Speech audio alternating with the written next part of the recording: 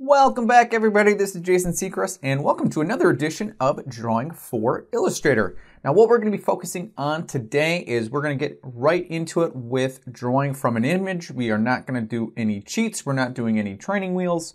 We are just going to be putting it on the left-hand side.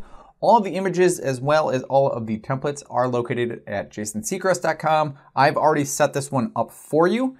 But if you are just using a piece of paper and a pencil or anything like this will work just fine. So what we are going to be starting with is just kind of the contour. I'm really looking for the size, I'm looking for the scale, and I'm really looking for the edges. So every time we do this, just be aware that your comfort level might be different than mine, your pace might be different than mine. So just have the image of the hamburger up in front of you.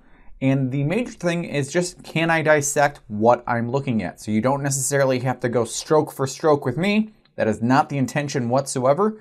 It's just going through and simplifying a full color image.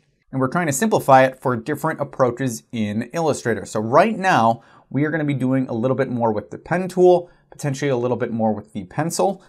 My pace is going to be a little bit faster potentially, and or slower. It just depends on how comfortable you guys are at drawing on Photoshop. But again, we're just going back and forth. Every time you guys are saying Jason's drawing is off, I want you guys to be doing the exact same thing on your end. What are you looking for? You know, what are we going to be adding? A lot of the little condiments up at the top, we are going to be modifying. I'm going to do a little bit of an executive decision on pulling some of it.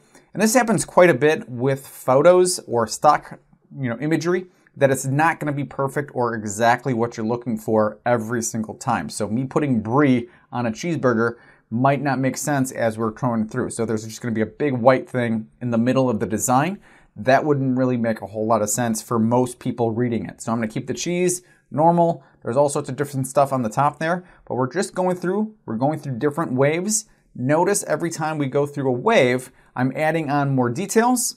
I started with a really fat pen, and then as I start getting more and more confident, I can start shrinking it. Now, with this one, notice that we really haven't zoomed in and out.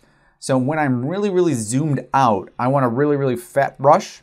Every time we drop it, so if anything under, let's say 15 pixels, it's gonna be really hard to see, and you're just gonna have to keep going over it multiple times. So this is a good little time to just understand that I am very much pro rough draft. So you're going to notice that I'm sketchy.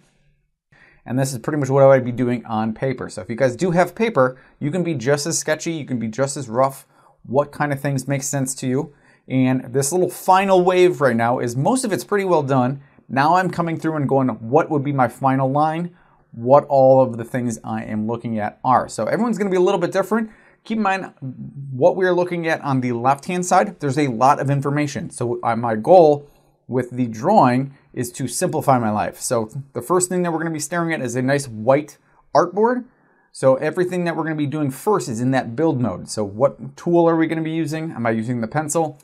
But we're just going through, and just notice every time I kind of do a new wave, I'm just finalizing that final line. So the one before, kind of the sketchy one, potentially you could leave it there. So I'm going to keep kind of going, and depending on where you guys are at or what you would need help with, you can continue on that process. Meaning I could add in value. I could sit there and really spend a whole lot of time defining each one of these lines. If I was going to show this to a client, let's say, then I would really want some defined lines rather than, hey, I'm going to keep everything sketchy. So everyone's going to have a different comfort level.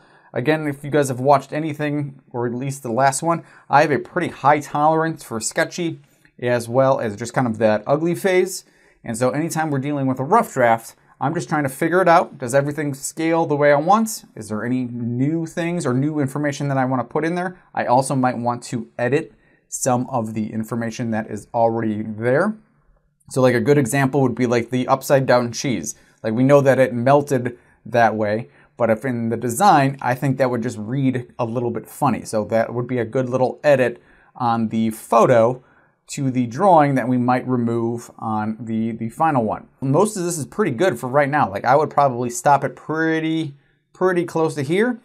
Your goal, whenever we do these little drawing for illustrators, if you're following along to it, would be, do you understand the image?